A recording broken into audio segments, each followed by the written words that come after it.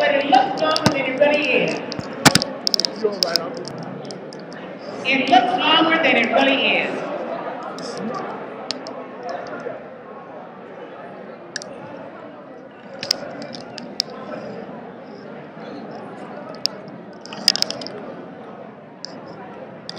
I'm going to call up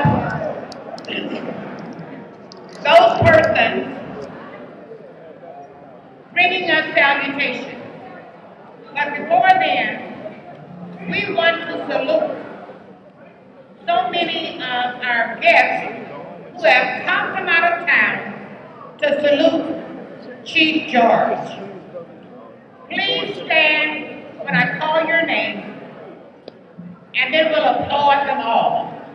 Or as B.B. King says, we'll give everybody an applause. All right?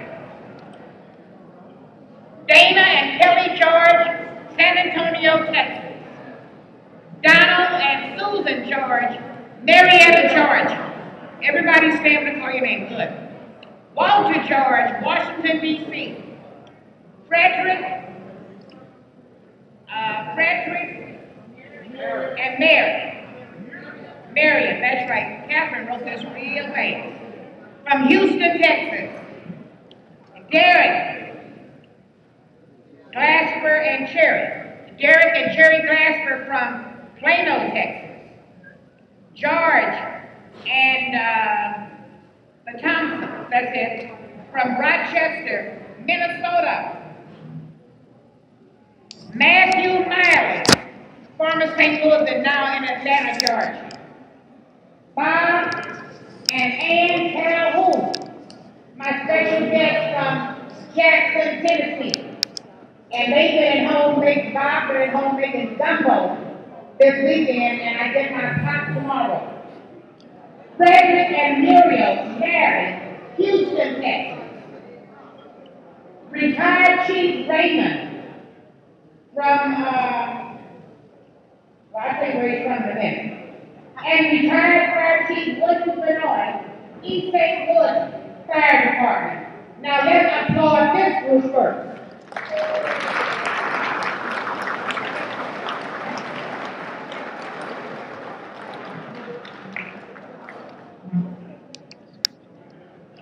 And we want to also recognize, I think Rich Gray is back in the room. Where are you, Richard? Richard Gray is back there in the back.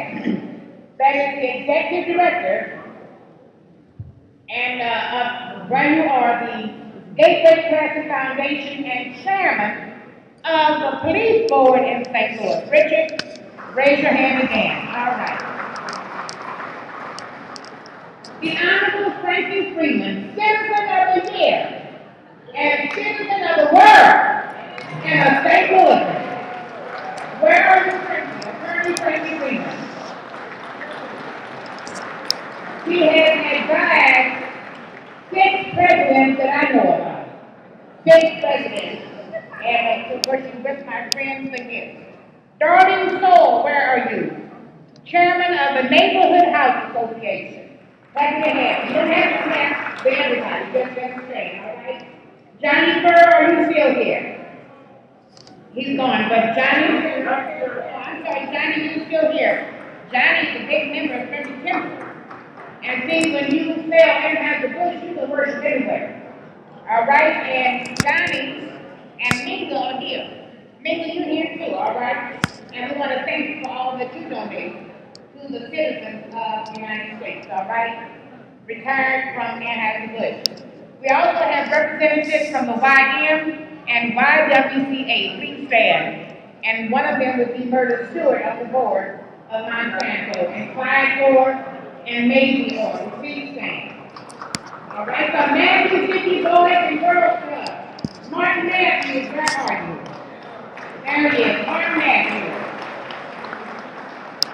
Got a new ball field out in Bell, and you watch it, he has a project every month at Matthew City. The president of the Hopewell Mental Health Board, Hattie Jackson and her husband Ron. Please stand. Hattie and Ron Jackson. Hattie, look at the board. Roslyn Vernon Burr, past chairman of the American Jewish Committee. Where are you rising? I looked at her earlier. All right, and also Sheila Sticks Bailey. Where are you, Sheila? Sheila has been chairman of so many wonderful things in St. Louis. We have not forgotten that. Vernon Best told me today that he is the only Democrat from the city of St. Louis selected to be a candidate to the National Democratic Convention. We're glad about that, Vernon Best. Richard Darlington.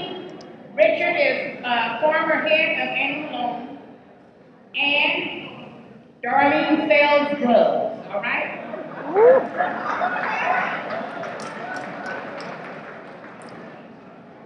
Would all of the reverend clergy please say? All of the reverend clergy, please say.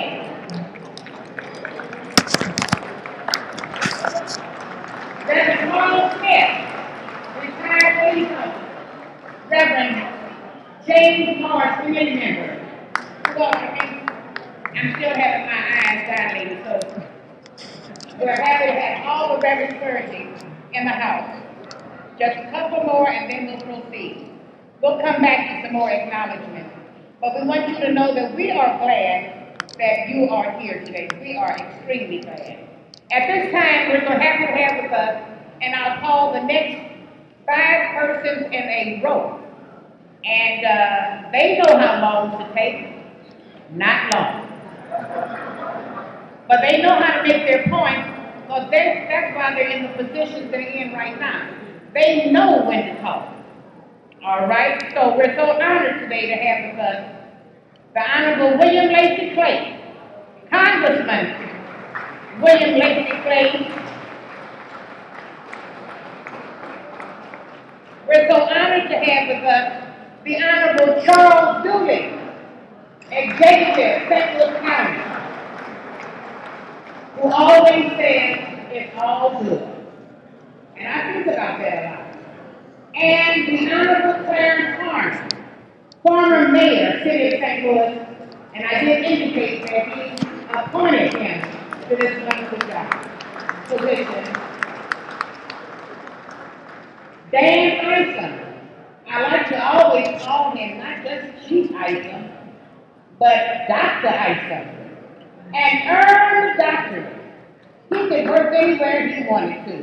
And maybe by now, he would like to work anywhere he wanted to.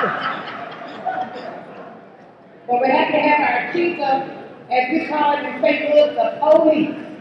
All right? And he will be followed by the Honorable Louis Reed, who is president of the Board of Aldermen in this great city. Hear ye, these 5 gentlemen.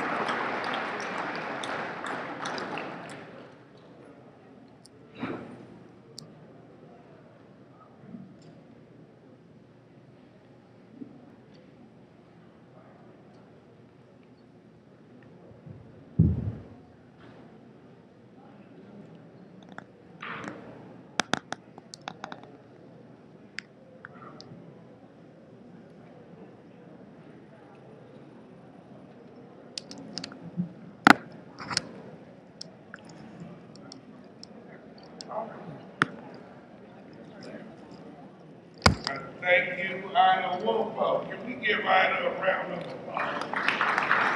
She is a wonderful MC.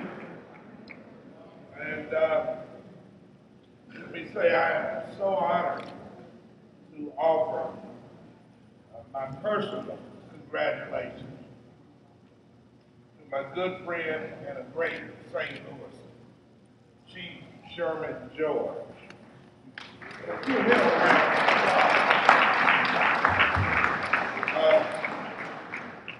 Chief, when I consider your decades of service as you protected this community, and when I think about your uncompromising commitment to justice at the fire department and throughout our city, this tribute is certainly fitting. You know, we have a lot of statues around St. Louis. Some of generals commemorating great historical figures like presidents, explorers, and even artists. But sometimes it's nice to honor a good man while he is still here to see him.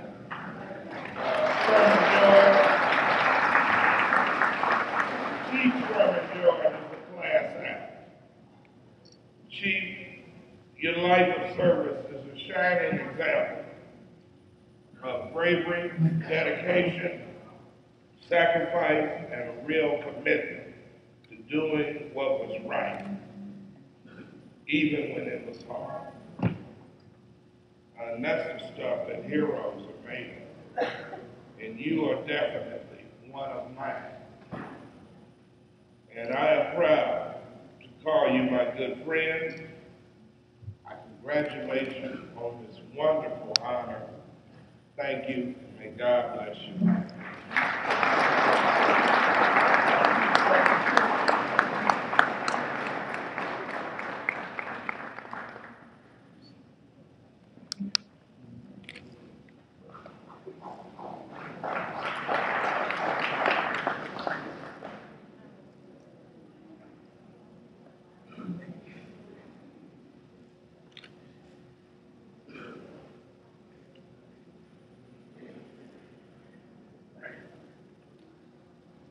Gentlemen, did you all forget the order you're coming in? Has the work week been that hard on you? All right, let me, Congressman Lacy, you did well. All right, there you go. All right, he did well. Now, he led on this group, and the next 4 people are the Honorable Charlie Dooley. And following Charlie Dooley will be the Honorable Clarence Harmon, followed by the police chief, Dr. Dan Isom, and then followed by the Honorable Lois Reed, in that order. Thank you.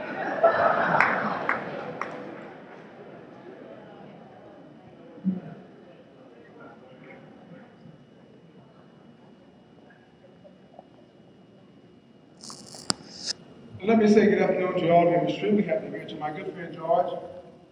This is simply outstanding. You deserve everything that you get. You've earned it. Now, let me say this also. I do remiss if I didn't mention this. Where's his wife? Stand up, sweetheart. Where's she? Stand up, sweetheart. I want to look at you. It's all about you, too. You got something. Okay? Let me tell you something.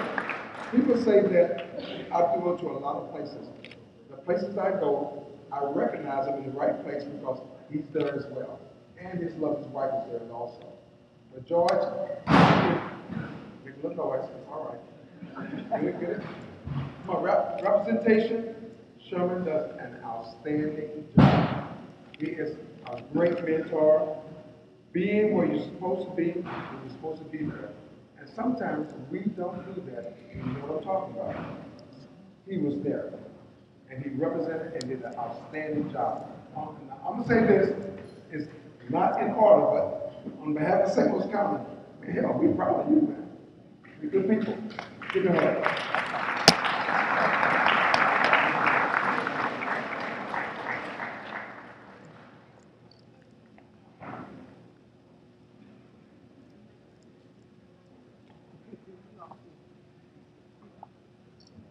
You know, in this life, you're called on sometimes out of the darkness into the light. Do some special things as this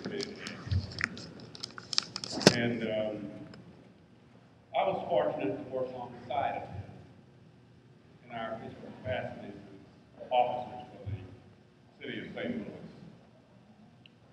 Sherman is fire chief.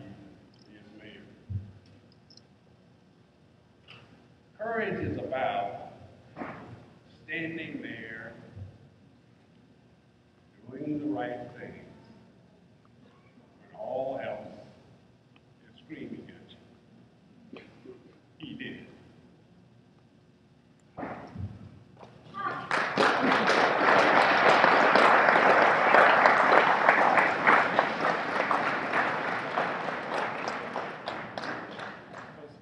be here today to say congratulations to Chief George on behalf of the St. Louis Police Department, but also on behalf of the Ison family. Chief George and my father started on the fire department around the same time. My family have been friends of the Georges for many years. So I want to say thank you for your service to the city of St. Louis. Certainly you've been a trailblazer in fire service. More important than that, you've been a great family man. You've been a great person. And we thank you for that. We thank you for standing up for what is right. And I also thank you for being a mentor to me.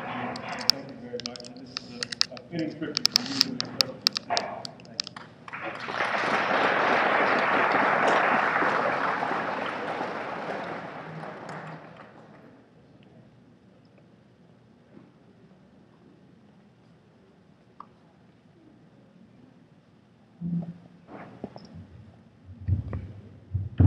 I, for one, am really happy Ms. Woolfolk reviewed the order again, because I'll be honest, I would have came up here earlier and you would have kicked me out of line. But I am indeed honored to be here and also humbled. You know, when I think about what this day means and really making sure that we preserve this point in history and what this man has done for the city of St. Louis at great risk to him and his family, I cannot be humbled more than I am right now, because I think that he has served the city of St. Louis in an extraordinary fashion. I have with me today a resolution from the Board of Aldermen, and judging by the rest of the agenda today, I'm not going to read it and burn up all your time. But I will talk just real briefly about a point in this thing.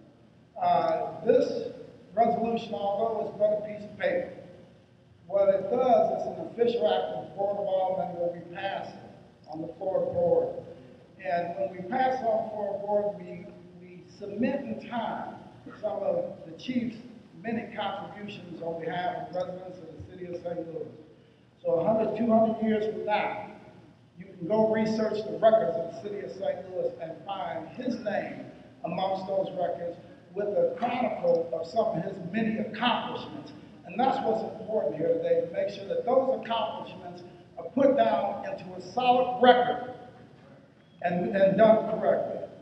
So, just real briefly, I'm not going to read it like I said, but I will quote the last paragraph where it says, "Now therefore be it resolved by the Board of Aldermen that we pause in our deliberations to congratulate and thank Chief Sherman George for a job well done on behalf of the many families of the city of St. Louis.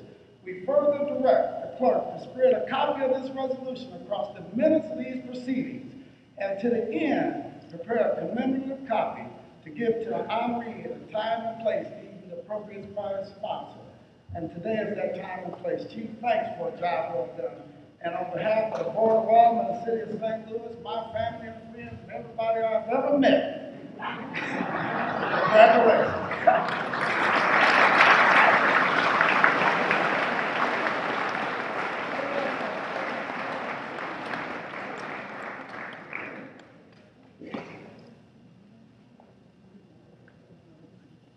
Thank you, Honorable Lois Reed. I like to always brag about all the good things people do.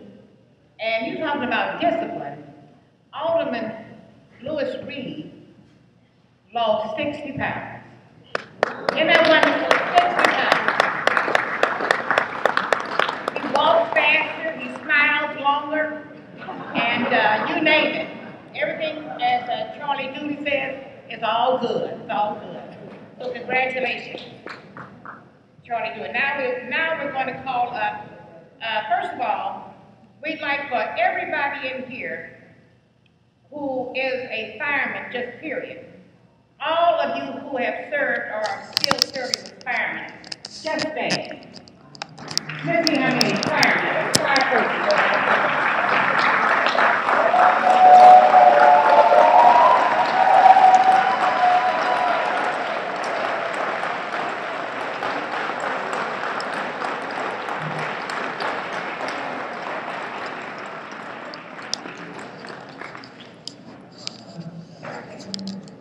And you know what?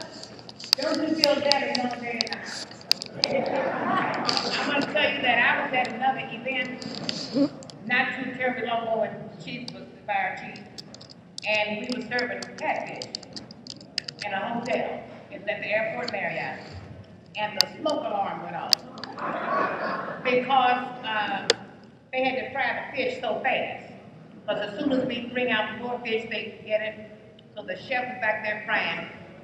Chief George was one of the guests, he and Catherine, and everybody looked over at him. Chief George had already checked it out, kept eating his fish. When he kept eating his fish, everybody knew he was safe.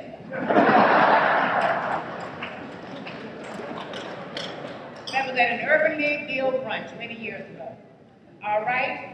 Now, all of you who went to high school with Chief George, stand. If you went to high school with him, stand, because we'll also know how old we are. All right, there's the stand. Here we are. Here we are. And all of you who grew up in one of the neighborhoods that we lived in, there was a whole lot of Georges, and they all looked just alike. So if you grew up with the Georges, please stand. All the neighborhood people,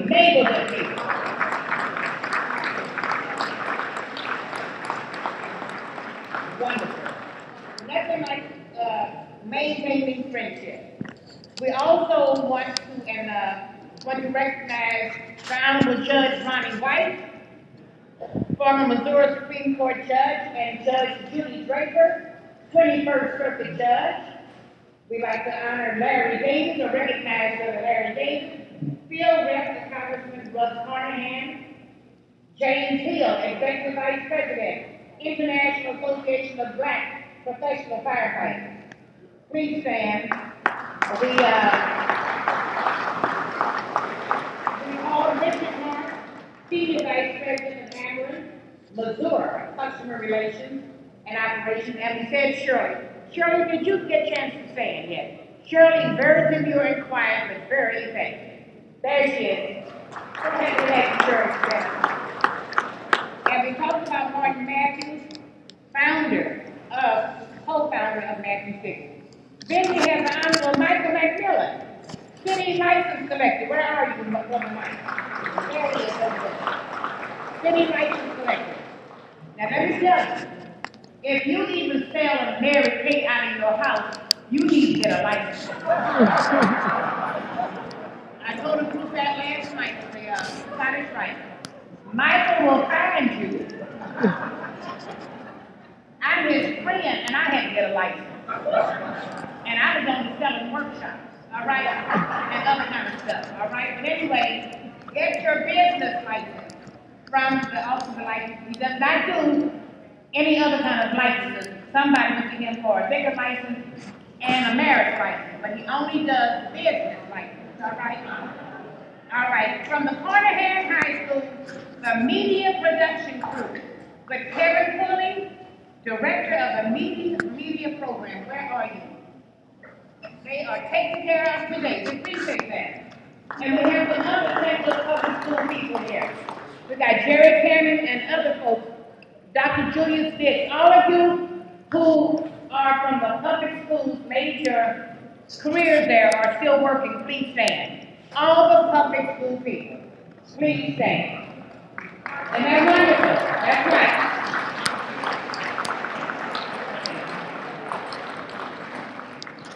Tom Dilla, the Honorable Tom Dilla, where are you?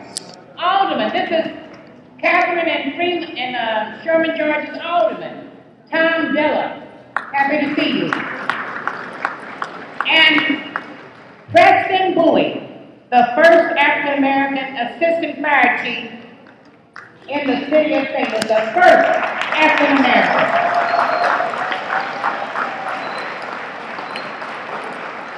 Preston Bowie, all right? And I'd like you to meet attorney Laura Robinson. Stand. Laura Robinson is licensed to practice in Missouri and Illinois and does a great job.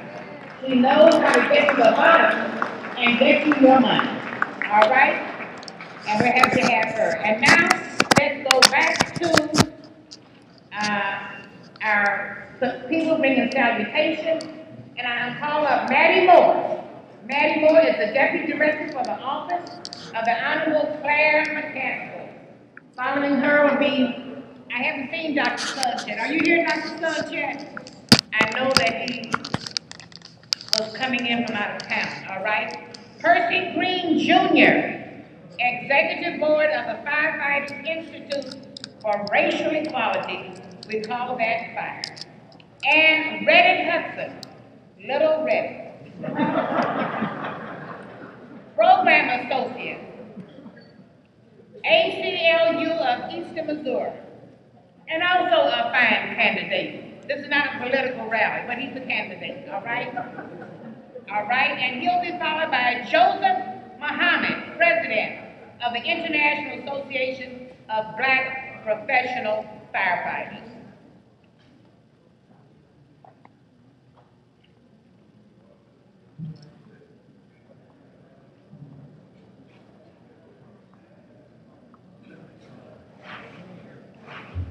Good evening. I want to thank you for inviting Senator McCaskill to this wonderful event, Sherman George, Torchbearer for Justice. She regrets that she could not join you today. However, as her Deputy Director, I am so delighted to be here for my friend and his wife, Mrs. Sherman George, on behalf of Senator McCaskill. And I will bring you remarks from the Senator. Dear Chief George, it is my distinct pleasure to honor and recognize your inspirational life and record of achievements. Your lifelong commitment and dedication to the safety and welfare of the city of St. Louis is admirable. As the first African-American appointed chief to the St. Louis Fire Department, you serve as an example for justice and equality. Throughout your career, you have worked to promote the safety and well-being of all St. Louisans through community outreach programs, fire prevention programs, employee safety programs, and obtaining the funding and equipment necessary to secure the department's future. Your accomplishments demonstrate a dedication to public service and serves as an inspiration to your family, the St. Louis community, and our great state. Please accept my sincerest gratitude for your service. I wish you all the best in the years to come. Senator Claire McCaskill.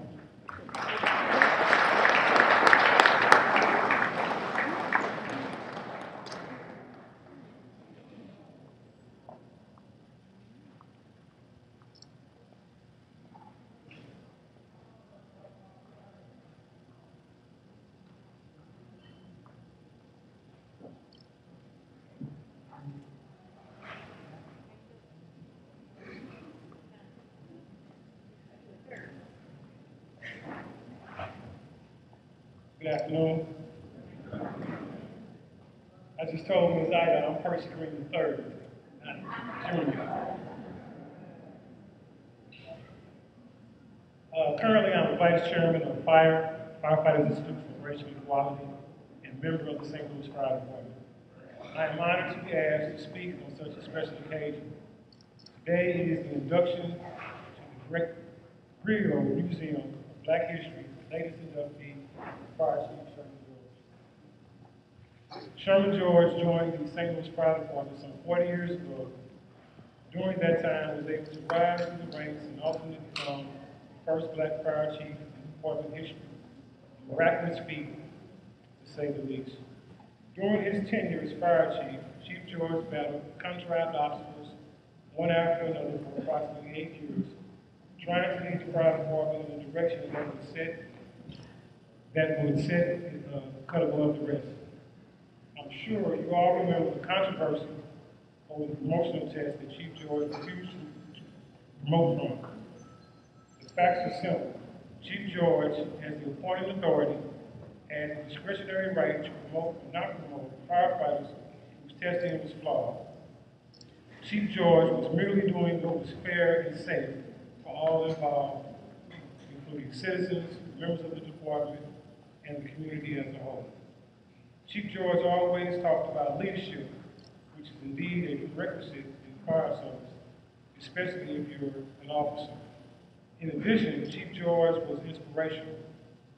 Inspiration is defined as a divine influence or action on a person believed to qualify him or her to receive and communicate the sacred revelation.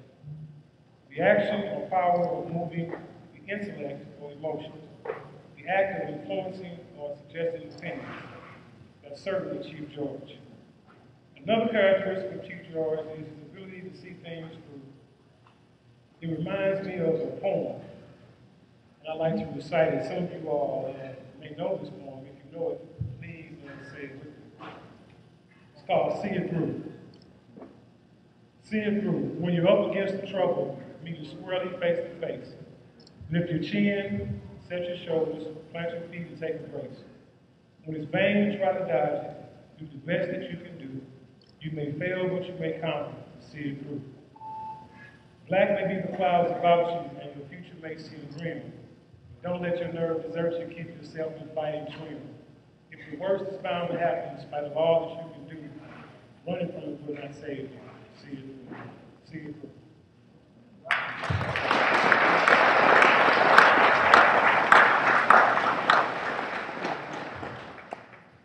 I'd like everybody to stand and help me congratulate Fire Chief Sherman George as he is inducted into the Griot Black History Museum.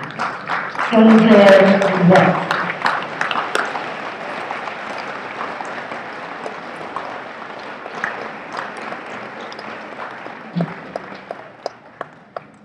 One more thing. We have a proclamation from Senator Robert Wright Jones. I don't think she's in the house.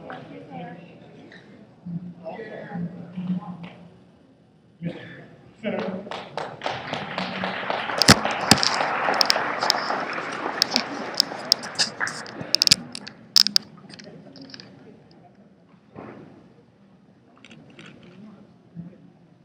Good evening to everyone. Good evening, everyone. Thank you, thank you, thank you. It is a wonderful occasion, and I'm not going to keep you long because I know my sister over here is moving this forward. But it's always an honor to honor those in this community who made a difference to the lives of ourselves, our families, our friends, and associates. This man certainly does, and he is very much worthy of this honor. And it's very brief. I'd just like to read it quickly. Whereas the members of the Missouri Senate always welcome the opportunity to acknowledge milestone events in the lives and careers of Show-Me State residents who have been proven down through the years to become exemplary citizens in local communities through the excellence of their vocational and leadership endeavors. Whereas Sherman George attained considerable distinction as the Chief of St. Louis Fire Department, a calling that he answered on November 23, 1999, after nearly 40 years of distinguished service with that public safety agency. And whereas on April 28, Fire Chief Sherman George will receive well-deserved honors and accolades when a life-size likeness of him is unveiled as part of an interpretive exhibit at the Griot Museum of Black History. Whereas the first American to be appointed Chief of St. Louis Fire Department since its inception in 1857, Sherman George focused on community outreach, prevention programs, employee safety, and obtaining the funding and equipment necessary to meet the needs and expectations of the residents, businesses, and institutions of the entire metropolitan St. Louis community. And whereas Sherman George deserves special attention of his additional service in the United States Army during the Vietnam War and subsequent service in the reserves until his retirement in 1987 as a sergeant. And whereas the beloved husband of Catherine, Sherman George is justifiably proud also to be known as the loving father of Cherie, Dana, and Kelly. Whereas it is fitting and proper that the Missouri Senate should pause in its diverse daily activities in order to recognize such outstanding Missouri citizens as Sherman George at momentous times in life. Now therefore be it resolved that we, the members of the Missouri 96th General Assembly, join to applaud and the personal and professional accomplishments garnered thus far in the life of former Fire Chief Sherman George, and to convey to him this legislative body's most heartfelt congratulations upon being featured in an interpretive exhibit at the Black History Museum. And we are doing this heartfelt, and congratulations, my dear friend.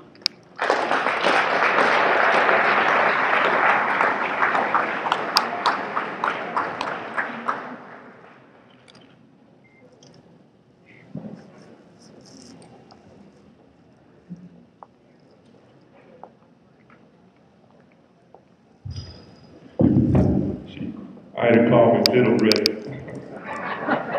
You know this podium was going to be too short for me to try to do what I do. What a special day. I'm so honored and humbled to stand here. Behind this curtain is a statue that commemorates an individual, of course, but it's also a point of reference. It represents a place in time for all of us, and it will always represent a place in time where a stand was made.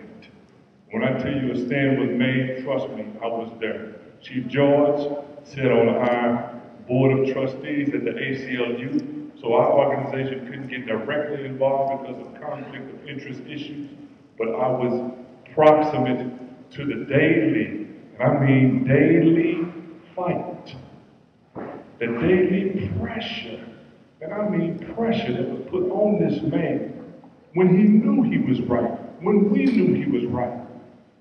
And it was hard initially, in the beginning, to get people to rally to the cause because they were either intimidated or saw their feet before they got these guys and started lying.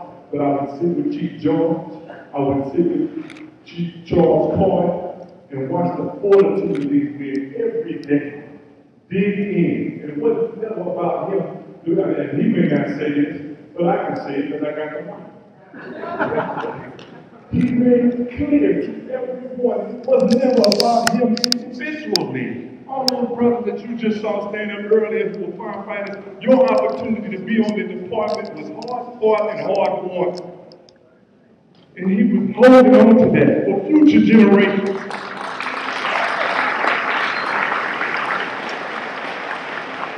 That's what it was about. That's what it was about for him every day. Somebody new would come to him, Chief, why don't you just, they're offering you this, they want to give you this, Chief, if you would just, and he would say, man, it's not about me. It's about the opportunities going forward for those who come behind me. I can't commend you enough. We love you, and I know you feel it because I know you know I was there. But brother, let me tell you, God is good, and today is here for you, and we are all here to honor you. And you earned it, we love you, and thank you for your service and your example to those of us who can come behind you and attempt to provide the kind of leadership that you've shown us as an example. We love you for that, bro.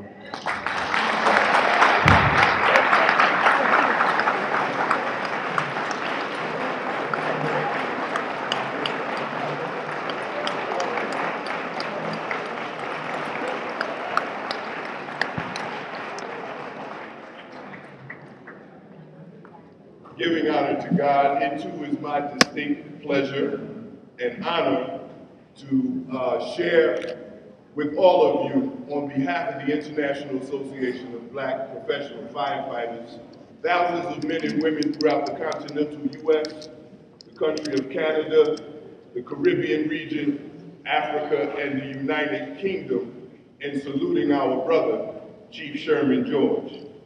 Time doesn't permit, but you know this brother, as has already been said, one who took great pleasure in conducting deliberate dialogue with dignity with us. He took great pleasure in constructive community criticism and conversations with us. We've known this man to be dignified. We've known this man to be a host with the most. Those of us who have come from out of town to St. Louis, he has always been a host with the most. He's a Herculean hero of humility to those of us who are in the fire service because of him providing service. And of course, we respect and admire this man, but I must also tell you how much I admire and respect the man based on his admiration and respect for those men and women who came before him. Those of you who know him know that he will never have a conversation with you without exemplifying his attitude of gratitude of those who came before him. His brilliance, by God's permission to us in the fire service, is also that, as the previous speaker just said, he always laid the base for those who would be coming after him to let us know it's not about us as individuals, but it's about us as a collective. So as many lyrics I could use in the church, they say way back in the Bible days, Noah told the people that it's going to rain. But what he told them, they paid him no mind. And when he left, he got left behind. It's going to rain, it's going to rain. You better get ready and bear this in mind. God showed Noah the rainbow sign. It won't be water, but what? Come on, Christians, it won't be water, but what? I can't hear you. What will it be? Now the police will tell you, you know it's against the law to yell fire in a public place. That was the setup. But all the black chief officers around America, all the women who are in the fire service, this man has actually given his life, so it gives us great honor to salute him and give him his flowers while he can smell them. You may or may not know that he represents one of, in terms of our research and development, maybe 4 other busts or statues that have been dedicated to firefighters. Chief Wesley Williams, who started the Vulcan Society in 1940, our second president, Charlie Hendricks, in Philadelphia, and they just unveiled the bust in Austin, Texas. So again, this, as my previous speaker said, is to remind us and generations unborn, just like the pyramids, just like the Olmec statues in Mexico, that when they see this man and they read the record that the alderman talked about, we know this man as a beautiful human being. A beautiful human being, and so much can be said, but I started out by saying time does not permit, so I thank you for this opportunity. Chief, we salute you.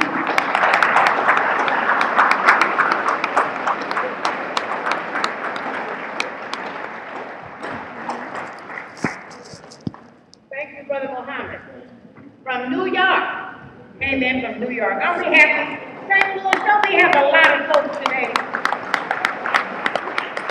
I want all of you again who are not from St. Louis and came in and you're here to stand. We want you to know how much St. Louis appreciates your presence. All of you from out of town, stand once again. From out of town.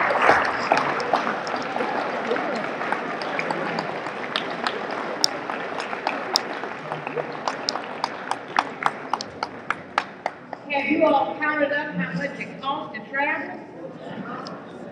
Driving or flying? You still out of some money, aren't you? That's right. But these people have a reason for being in St. Louis. That's right. I invited my friends from Jackson, Mississippi, because they came in to see their daughter today, who lives not too far from here, Rochelle, Calhoun. And I want to say that those of you who are related to Sherman George, you had to come. That's right. But you're glad you did, aren't you? You're glad you did, right. They talked about Sherman a lot, and I know one thing. I told Catherine, I said, I tell you, girl, Sherman is a mean cook. He likes to cook pots of food. And when I was recuperating, it didn't take me long, but I recuperated as long as I could. And you know what I'm talking about, don't you? And Sherman would call Catherine, and I said, where's Catherine? She said, some kind of meeting item. He said, I just cooked a pot of this, I just cooked that. I'm on my way, want me to bring you something? Drop it off, Sherman. Yes, sir, your hand is up. You're surprised. You all were surprised. Oh, Sherman, I see what I have had. I've had spaghetti and meatballs. I've had chili. I've had ham and bean soup, black-eyed peas, and homemade vegetable beef and chicken soup. Now, what did you ask me?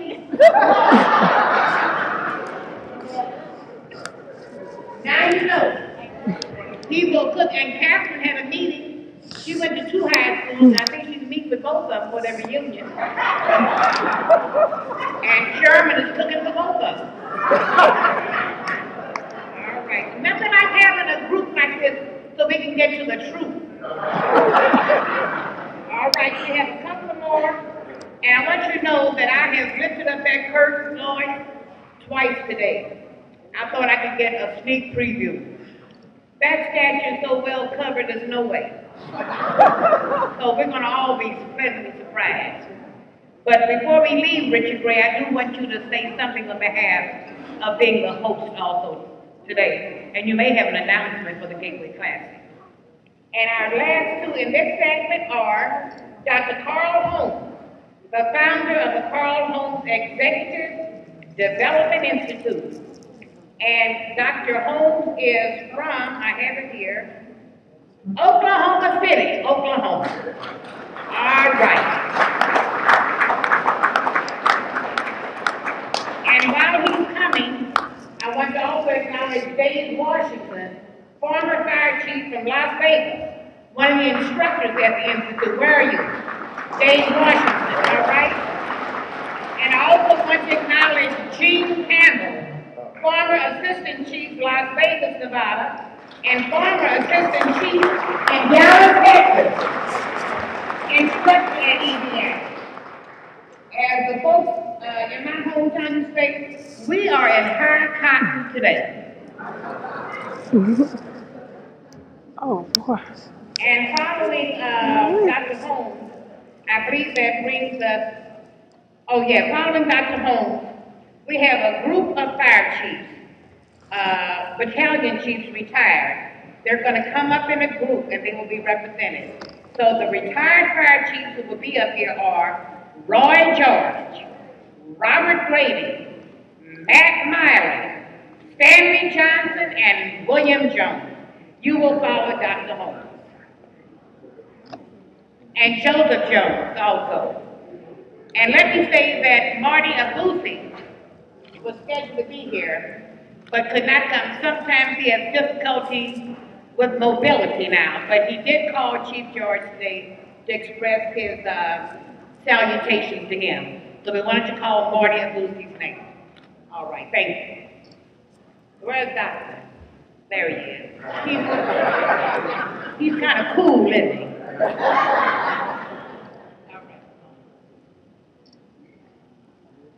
Good evening to you. Evening. I'm not going to tie you up tonight talking about a lot of things like Sherman. Sherman and I go a long way back. Years. The whole fight.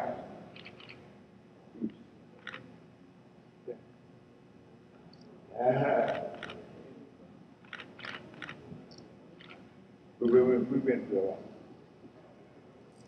at a distance, but we could be of help to each other. It's like that they talked about Sherman. It's a real simple thing. He has a strong dedication of being straight down the line. Oh. Keep it straight on the line, no matter what it is, no matter how wrong it is. But if it does something wrong to other people, Sherman's against it. And he had to take a real tough decisions about his own career. So he had to make some strong decisions on where he was going. To get where he is, where he got, he did that on his own. He did that on his own, with his dedication, and the fact that he knew what he was right. And he had the idea of really bringing this department to where it is today. He had the chance to do that by all the opposition, all the cutbacks, all the fights, infighting, racism, also, that he was able to stick it. I don't know how you do that. A couple of things he had been done. But I could always never turn to Sherman no to anything. He helped me out a lot. Helped me begin the International Association of Firefighters, and also first convention was right here in CCI. And he was here also to assist us in starting the training institute with the police department. He's been in the beginning of it, from the very beginning to where it is today. He's a success. Now, how do you bring on something like that to a man that's devoted so much of his own personal life? His own personal life and future. It's hard. He just makes some awful tough decisions during that period of time. Some of it was good, some of it was bad. I can only say, hey baby, you made it give your best shot, you did the best you could, and we lost that. But you could stay in there and make that thing come out like you wanted to. And he did. He took a backward fire department, I'm talking about this one, and built it into one of the strongest fire departments in the United States. One of the strongest. With a group of people who were very against in being successful in anything. Yet still keep trying to get to it. Now, I gotta give you credit for one thing. He had one strong soldier in his arm. I got it on that. He had his wife. And actually, this tribute is much earlier than he had to put all our things. He built this organization.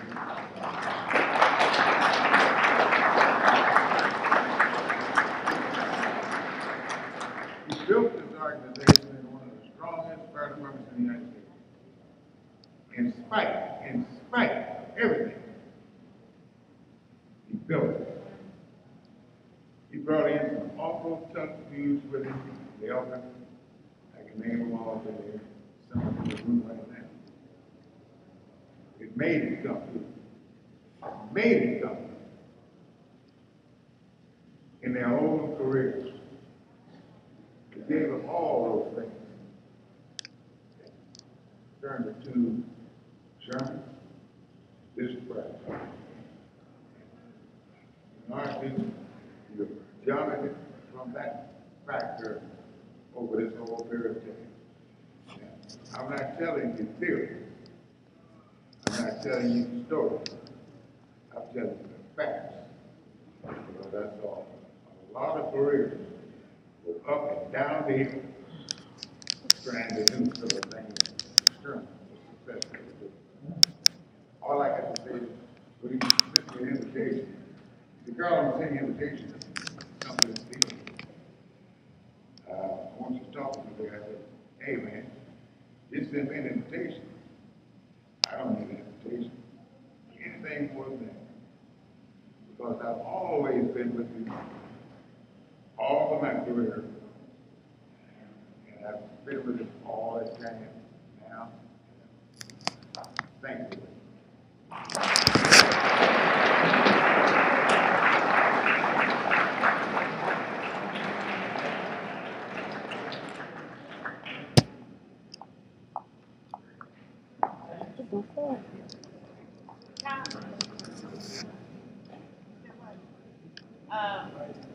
Thank you so much, Dr. Holmes.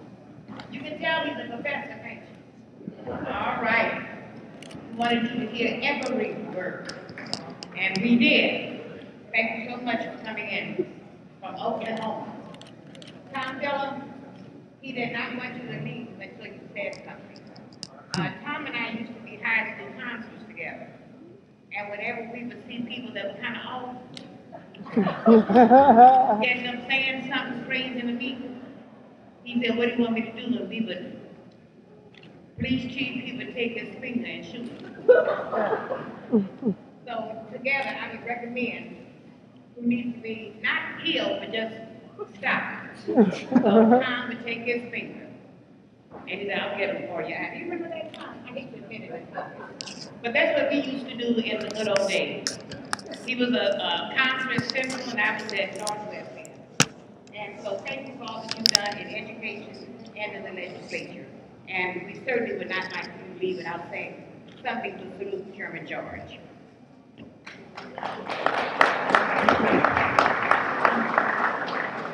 Good evening, everybody. I knew I had a good one, Woolfolk, before she had money. And I knew my nephew Matt and Sherman George before they were both driving black Mercedes-Benz. And I just told Leroy Wilson that if Donald Suggs uses an excuse of being at 4 o'clock Mass, he's fibbing. He was not there. I was. Sherman is special in our community of Cromlech. He is a genuinely giving person. He's extremely unselfish with his time. He has gone through 3 aldermanic villas, and I'm very, very proud of him and his wife and his daughters, as he is proud of them. And Sherman, I wouldn't have missed this. You happened to pick a day when my wife Karen, and I married an older woman, she turned 66 today. So with that, thank you for, I am going so I don't get in any more trouble, but Sherman, I wouldn't have missed this, and again, he's just one of those special people, and that this recognition is truly, truly deserved. Thank you.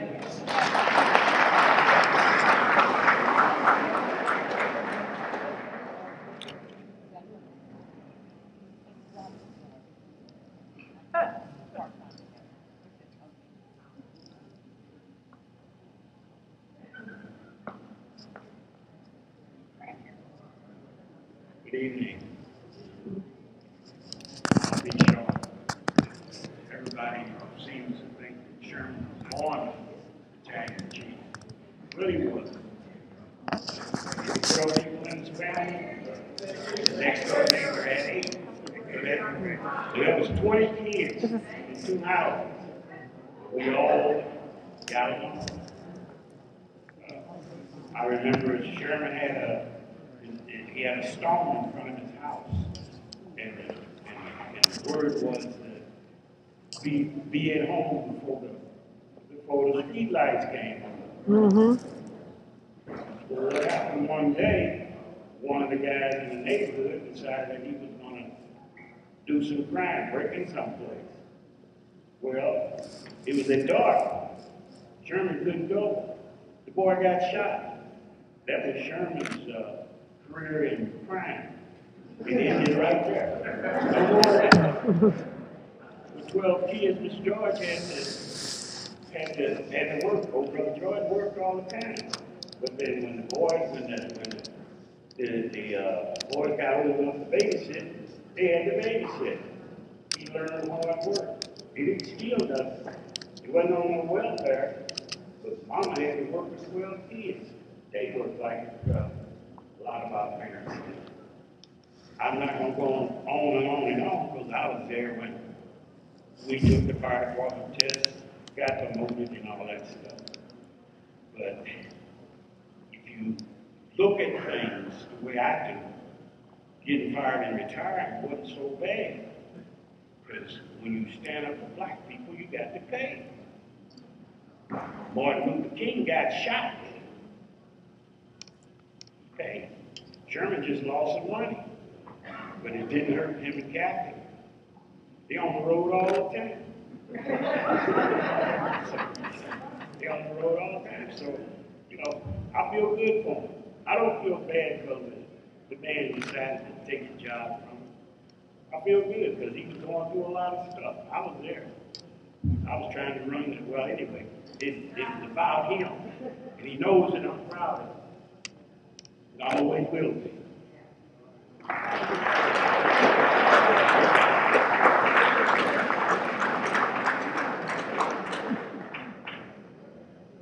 Hello, can you hear me? Okay. I'm Chief George's brother, I guess you could tell.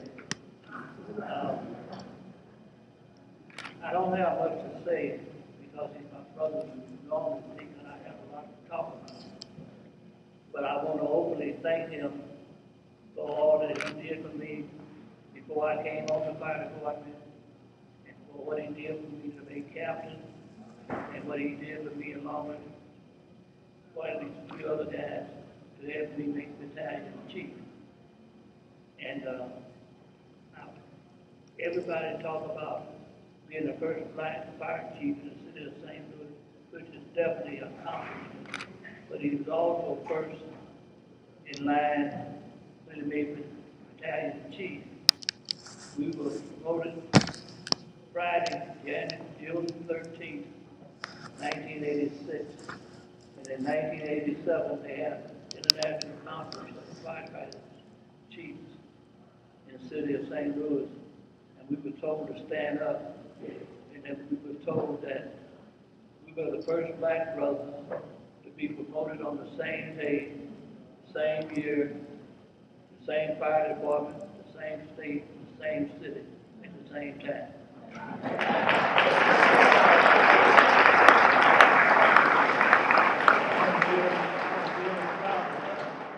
I'm still proud of my brother, you know.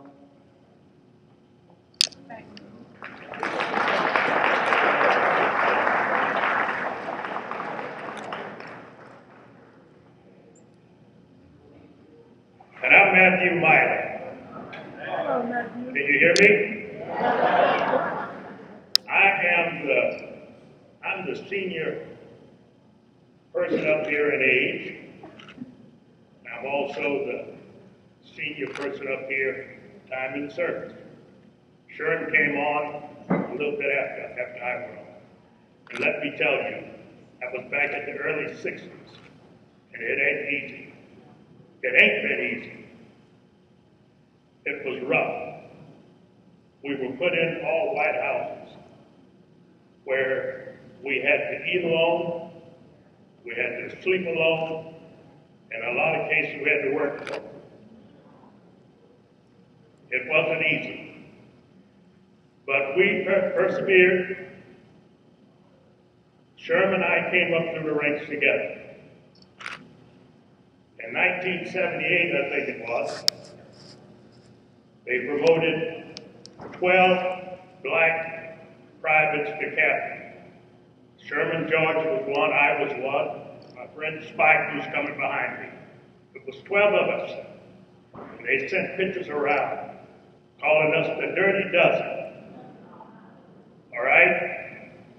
And then, as Roy alluded to, a few years later, the same ones, 7 of us, we scored the first 7 we scored 7 out of the first 10 battalion chiefs. And so we sent pictures around calling ourselves the Magnificent 7.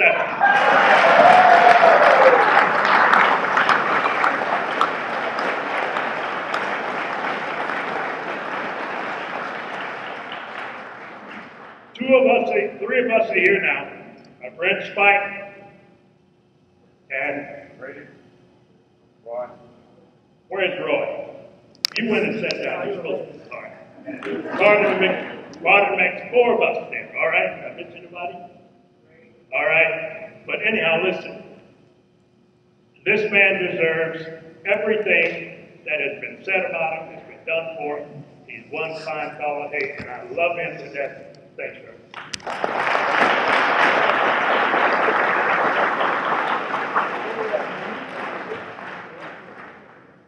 Good evening. Evening. He didn't want me to say nothing because he know I know his middle name. I love you, Mom. But now I get more phone calls from this man than when I was working for him. took care of his brother. That's the reason I know when she say he cooks, I fed Roy, I done fed the whole family. He done stole my chitlin cleaner. But I like to thank him for everything he's done. He might be cheap, but he's a stand-up guy. And I know how to get even with him, because when he do me wrong, Mama, I'll call you in a minute. But I'd like to thank you, Chief. And if don't nobody else, and if you need looking out for, I'll push your wheel.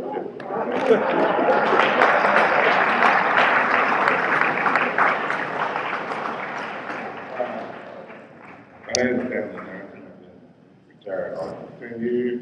And I just want to say thanks for everything.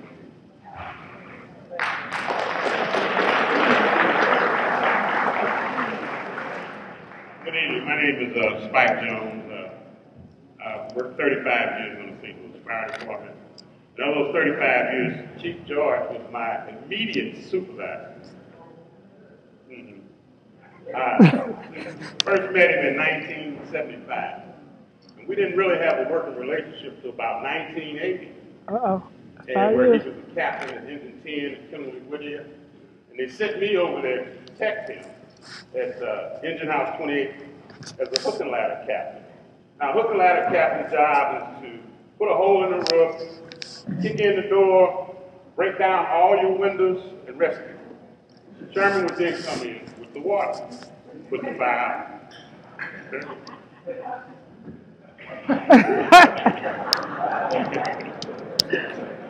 In 1986, in the basement of Robert Grady, 1984, the basement of Robert Grady, Chief Grady, and Stanley Johnson, Chief Johnson, in their basements, we studied for battalion chief, along at the speakeasy lounge. A lot of people thought we were in the back getting drunk. But we weren't. And like Matt had mentioned earlier, 7 of us got promoted right away. In 1990, there was a group of firefighters that was on Good Morning America. They were fighting discrimination in Birmingham, Alabama. And they asked Chief Paul Holmes to attend, but he couldn't. He said, "Give those guys in St. Louis." So they called Sherman. Sherman said, "Hey, Spike, let's go down to Birmingham. You are great." So we went there, and little did we know that the guys that we trained, one of them would end up being the fire chief, Dave Murray, who later on became the fire chief in West Palm Beach, Florida. It was on then. After that, Dr. Holmes invited us to be instructors at the Carl Holmes Executive Development Institute, which started off in Tallahassee, Florida. We were there 4 years where we trained firefighters from across the country, the Caribbean, Africa, the UK, and where else? Everywhere. 21 years we did this. 5 years at Clark University in Atlanta. We did 11 years at Dillard University in New Orleans.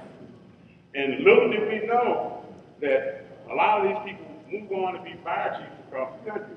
In addition to that, we traveled to make, 150 cities, putting on workshops and seminars for individual firefighters from across the country.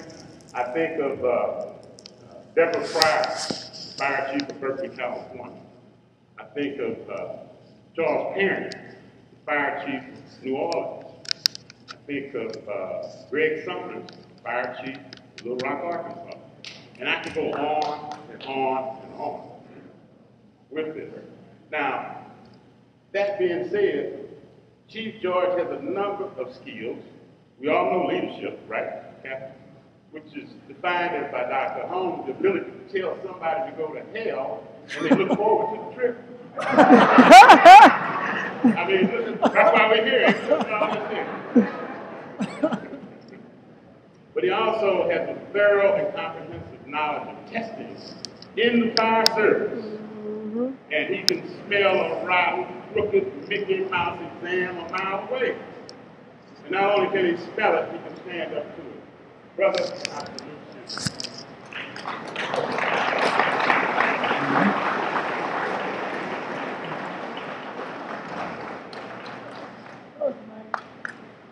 Did we enjoy all the last few gentlemen? Did we enjoy them? Yes. I know I did. All right, and I also wanted to acknowledge some other attorneys, and we get ready to unveil now. I see Attorney Judge Roberta Hitt.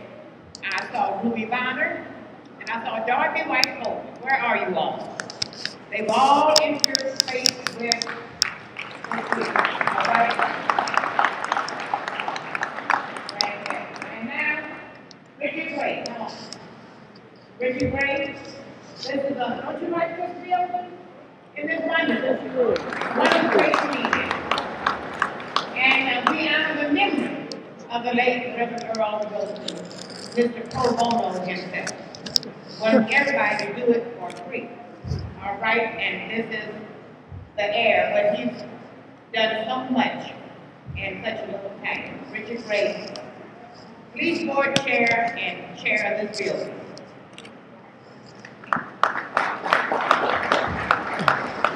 Thank you. This afternoon and evening is really not about me or not about the classic, but I will ask you to do one favor for me. I ask you to close your eyes. Just close your eyes for a minute.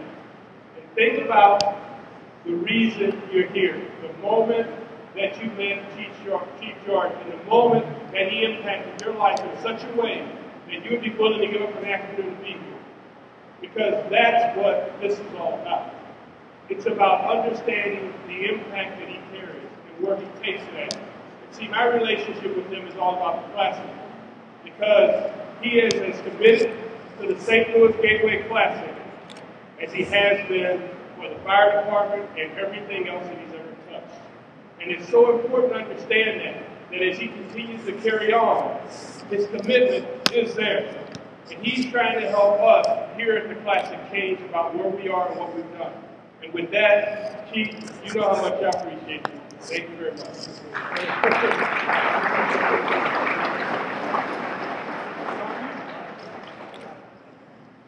All right, thank you, Mr. Gray. And now, it's time for us to bring up the founding mother and director of the Griot Museum of Black History and Culture. And Lois wouldn't let any of us see this. And it must be grand and great.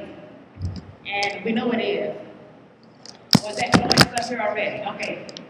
Lois Conley will now do the unveiling. And I'm going to, and this is probably it for me right now. I need to say that the curtain is open for the George family. If you are a George by blood family, if you are a George by blood, look at all the Georges. And if you became a George by marrying into the family, don't you please stand? Became a George. And if you're related to Captain R. Sherman, stand. If you want to be related to them, stand.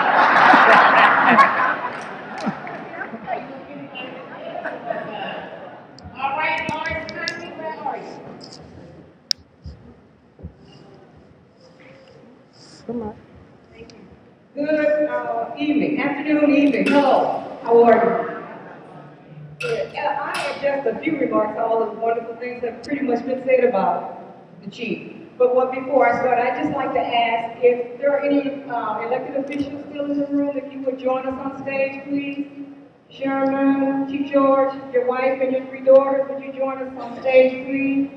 And would all members of the Torchbearer for Justice Committee please join us on stage? And the members of the board of the Griot Black History, would you please join us on stage? Give me your email. Come on, Sherry. She said elected official. Barack Obama birthday the same day. I'm in camera home. All right, Wally. Hey, no pictures. You can come up to, you can feel like yeah.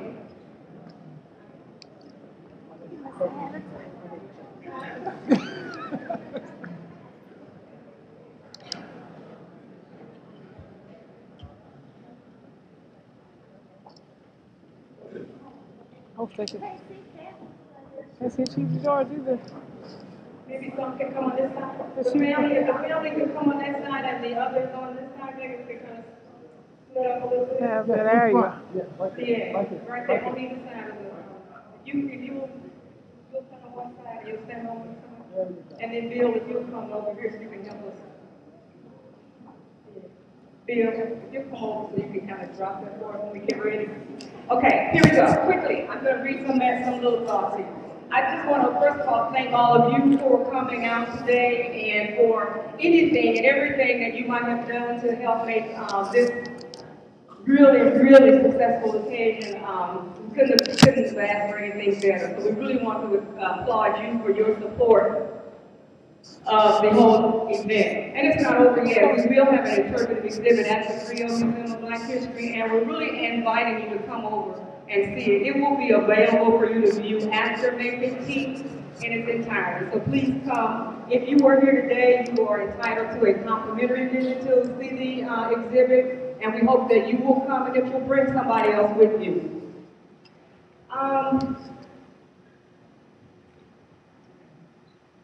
I think I did want to make sure that I thank the unveiling sponsors, our master of ceremony, Ida Wolf, who has been our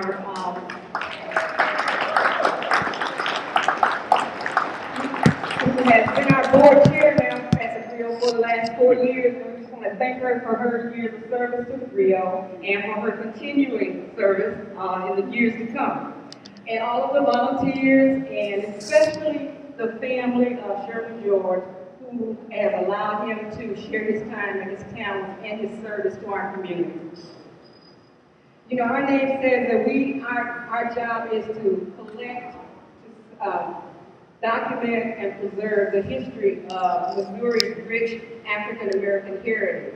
And so when we get an opportunity to do that through people like Sherman George and those folks who have selfishly given up themselves, it's a special blessing for us. It helps to reaffirm for us why we do what we do in our community.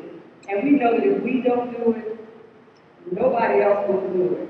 So we are especially happy to be adding the story of Sherman George and his rise through the fire department to our family of other important griots. And we hope that you will come and support not only what we do there, but support those folks who we honor in the museum.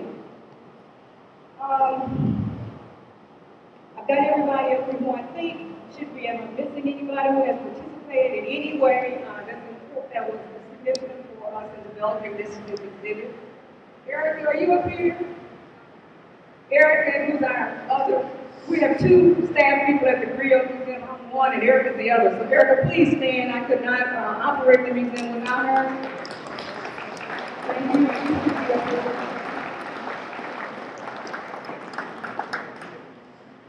So at this time, I know you're ready for this to all be over. This is the moment you waited for. At this time, I'd like to introduce to you Fire Chief Sherman George.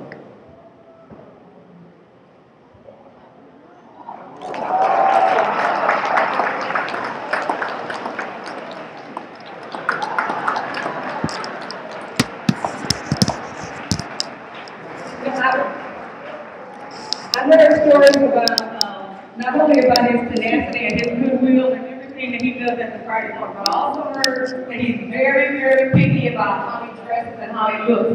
So I hope that he made a special trip over to make sure I had the grass on correctly.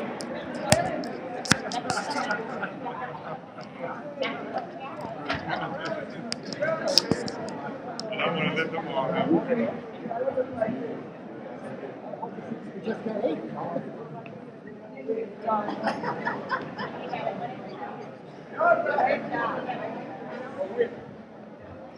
Alright, y'all need to move so the animals are talking. Sherman. They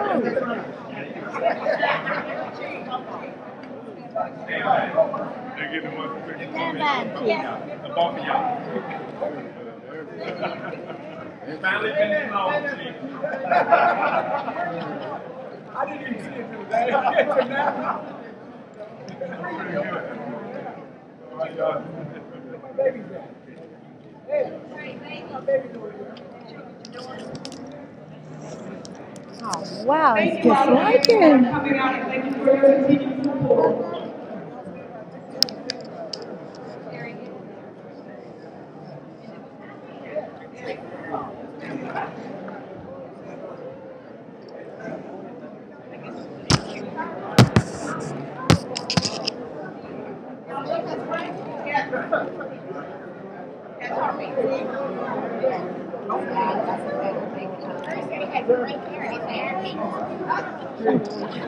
Chief, Sherman, move closer, move closer.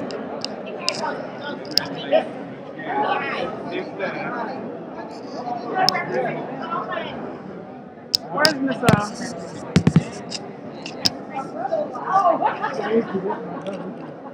Everybody look forward. Cap, look forward.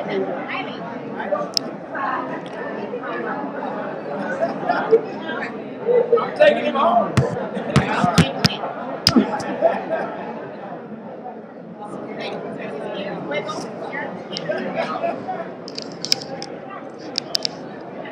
Thank you, Jamal. Am I in the way? You know.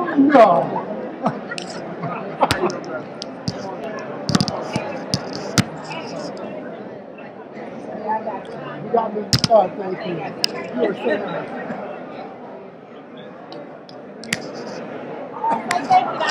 Yeah, I did. All right.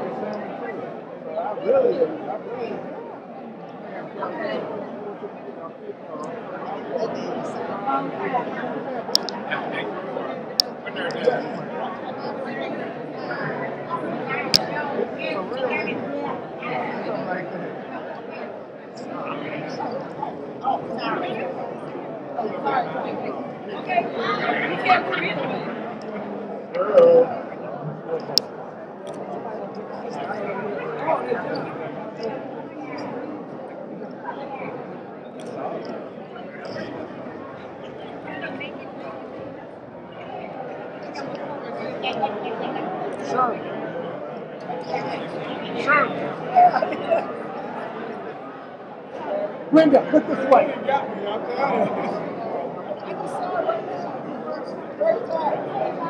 Hey, Chief, pull over. Just a little bit. Just a little bit.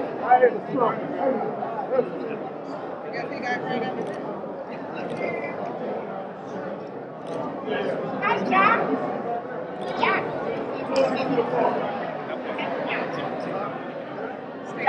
Chief, right here. Thank you. Come on. Thank you. Thank you. Come on. Kathy, stop waiting. Stop waiting. Sorry. Chief. Chief.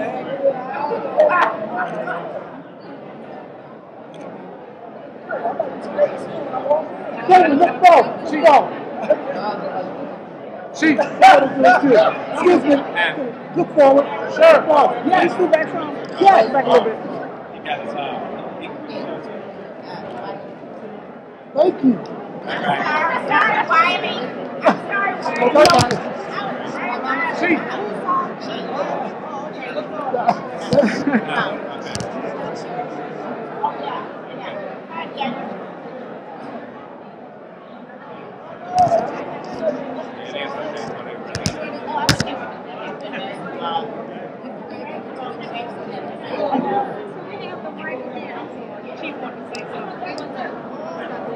See?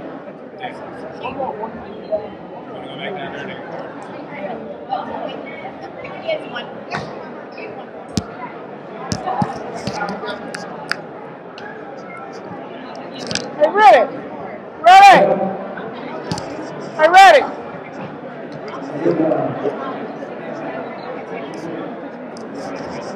Excuse me, can we get just a few minutes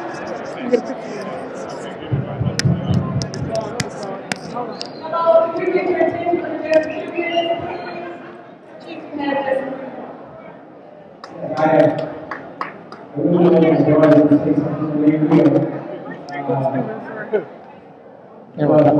Stop. To me, family is everything. But I first have a lot of thank yous for a lot of people here today. I first want to thank everyone for coming out today and supporting the Griot Museum, especially supporting me. Without you, none of this would have been a success. My entire career was depending on people like you. People who supported me all through my life, in my personal life, and my professional life. You know, I often call myself the lovely fire chief. And people don't understand, I've never thought I'd be a firefighter, let alone a fire chief.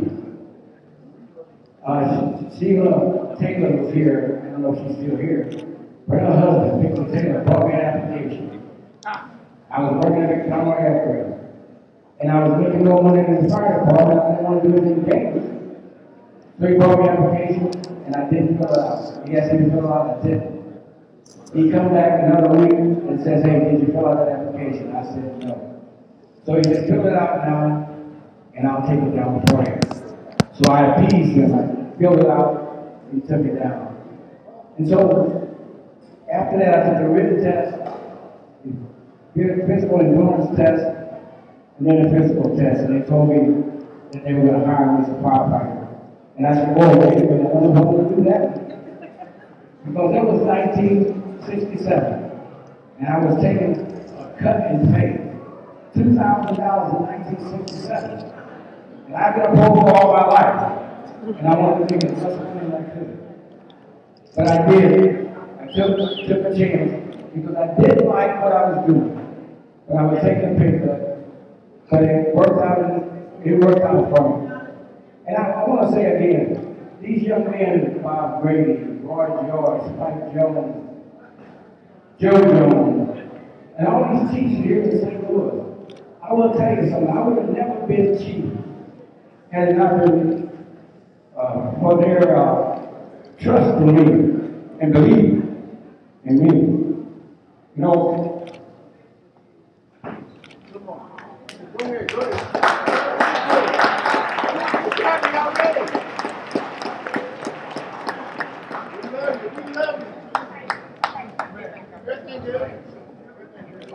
You know, it was that we had a battalion chief, and we were a black deputy, and the chairman, Bob Anderson, set up a meeting with the minister in the city of St. Louis. And just about every battalion chief was there. And what we said and what Bob said, we want one of these guys to be the next deputy fire chief. We were at Centennial Church, Reverend Hilton was the pastor, and my pastor was there. But they told us, all of us, they said, okay, we will work toward that end. But we want you guys to leave and come back and pick one. Now, all of these guys have pride, and they care about one another, and they care about succeeding. They took a vote, we took a vote. I didn't vote for myself, but they voted that I should be the one to be the next deputy fire chief in the city of St. Louis. And that did happen.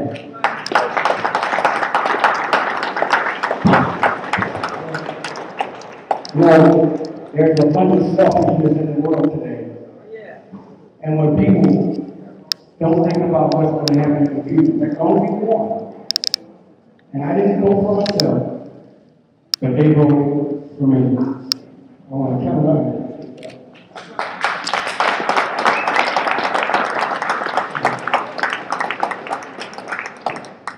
So once I became deputy chief, I worked hard to make sure I did everything right. I wanted to make my family and my community proud of me.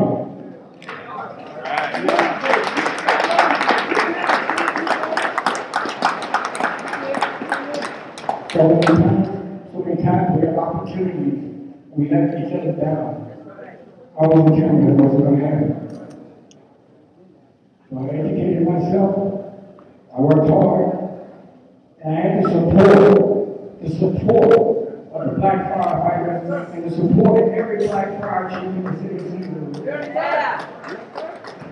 They supported me unconditionally. And again, I appreciate it. You know, there's some people that suffer. Chief Stanley Johnson, he suffered too. He stood up. Most people don't recognize him. He stood up and just as much as I did. And I want to thank you, Stanley. But let me explain something. Something, when I was chief, something that happened that was totally against my principles. You know, I was not going to be racist against my own people. That just wasn't going to happen.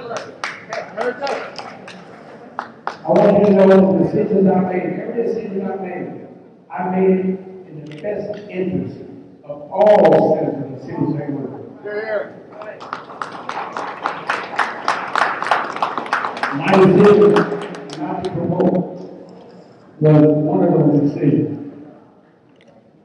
Now, it definitely would have been easy to say, okay, I'll do whatever you want me to do. But let me tell you, if we're going to think about this, it was not about testing. It was about race.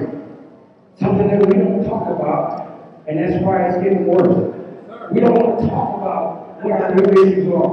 We're willing to talk about how bad our children are. We're willing to do that. But I want to talk about how good they are. And what they need is what I need, what I have. It's an opportunity. An opportunity to do good for this community. An opportunity to build our family. We're talking about opportunity. And that was given to me by the people in this room and the friends and the family that I love so very much. So I'm asking each one of you all, the next time when somebody says something about, well, the problem is our children need to be educated. And that's true. But don't we all need to be educated? That's right. You know, when I see those people standing out there on the highway with those signs that say stop and slow and go, you know, I very seldom see one of us. And does it require a college degree? We need to put up just like everybody else. And I'm asking each one of you to stand tall for our people, for our young people, because when people have decent jobs like I had, or like most of us had, they tend to act like us. They don't get into trouble. They don't commit crime. They want to do the best thing for their families. And they don't get into trouble. They don't go to jail. So I'm asking you all, every one of you, to stand up for these young people. Because it's an old cliche. But they are our future. They are our future. When people are out of work, they tend to do desperate things. When they don't have a decent job, they do things that they wouldn't ordinarily do. So I don't want you to think that you or you or anyone else in this room is better than anybody else. I ask that you support our young people, just like these firefighters supported me. And if that happens, they will be successful. And I want to thank each one of you for being here. And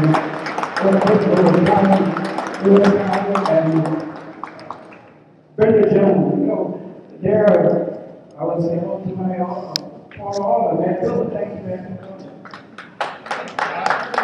And I want to say, there are women, and I don't mean to be guys, but there have been women in my life, all my life, my mother, my sisters, my wife, my daughter. And when Brenda and Lois decided to do this for me, that was just natural. You know, I used to say in the fire department, this is true, if it wasn't something physical, I said, you know, if I want something done, I just ask one of these ladies to do it. And it got done. It was no argument, no fuss, let's get it done. So I want to thank all of you for being here, but yes, these are my babies, and I call them my babies. They're old ones. I don't know where they went, that's two. And my son-in-law here as well, and Kelly's out there, and I got one more last thing to say. And now give me this opportunity to say one thing. I was in Virginia last Saturday this time, and I was watching my granddaughter play She's a freshman at the University of Massachusetts. They were playing for the Atlantic 10 Conference Championship. And it went down to the wire. They lost and they were in second place. And that's great. But I will say one thing, my granddaughter has won more than anybody in the history of the school. 28 matches. 28. I don't know if she'll be good as Serena, but she's doing great. And I want to thank you all again. This is unbelievable. It's overwhelming. I just love her. Thank you very much.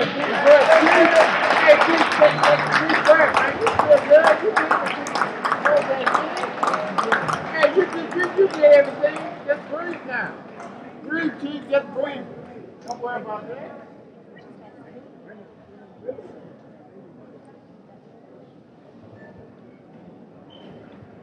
Thank you. I don't want to keep you here for a really long time. There was something I very much wanted to say. Leading up to the unveiling of I said, really lucky you have to stop. You know, when I got first conceived of doing this, and as we went along, you know, you constantly over and over.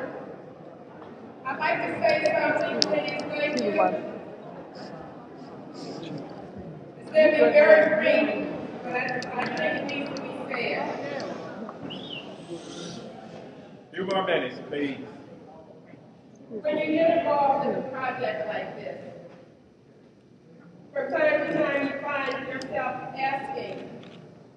you're asking yourself, what is it that stops me from saying just thank you for good leadership and moving forward to say that you have shown the kind of leadership that actually lifts and ennobles people enough that saying thank you is not enough.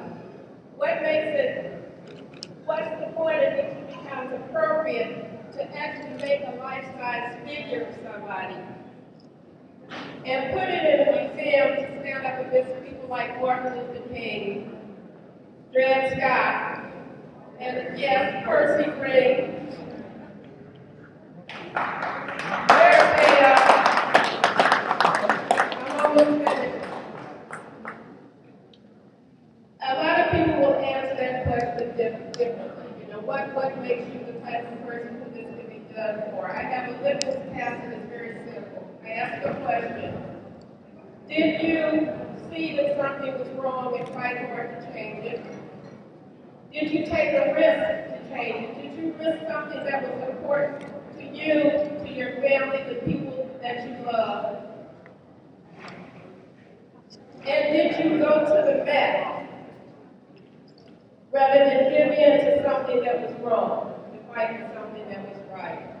And if you can answer all of those questions to the affirmative, then you have to be enshrined in this way and put into a museum so that people, generations to come, know what's going on.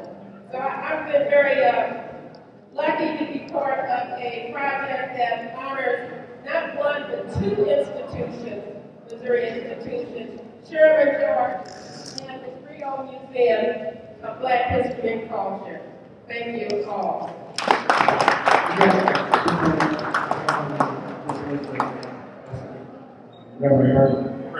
Yes,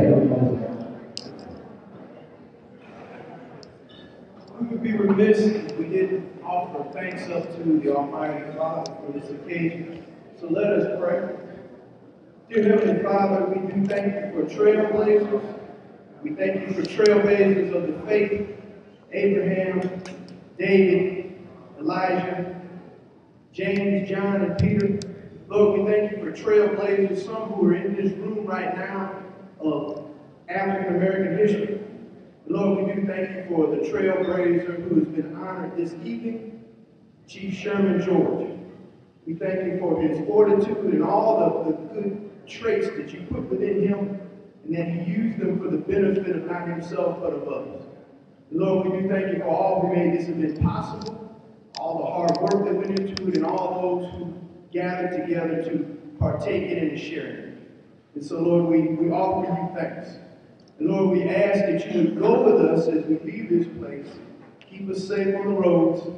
And Lord, we also ask that young people would be inspired as they visit the museum to follow in the path, the footsteps of the trailblazer, and be trailblazers themselves. And we will give you all the honor, the glory, and the praise. In Jesus' name, amen. Got a tornado watch in the area. Let people know we got a tornado watch in the area. Some of the people are not going to be safe outside. How long is it going to be? We got some people in the basement. Can you stand by the statue for me? Can you stand by the statue? Oh, yeah. With the director?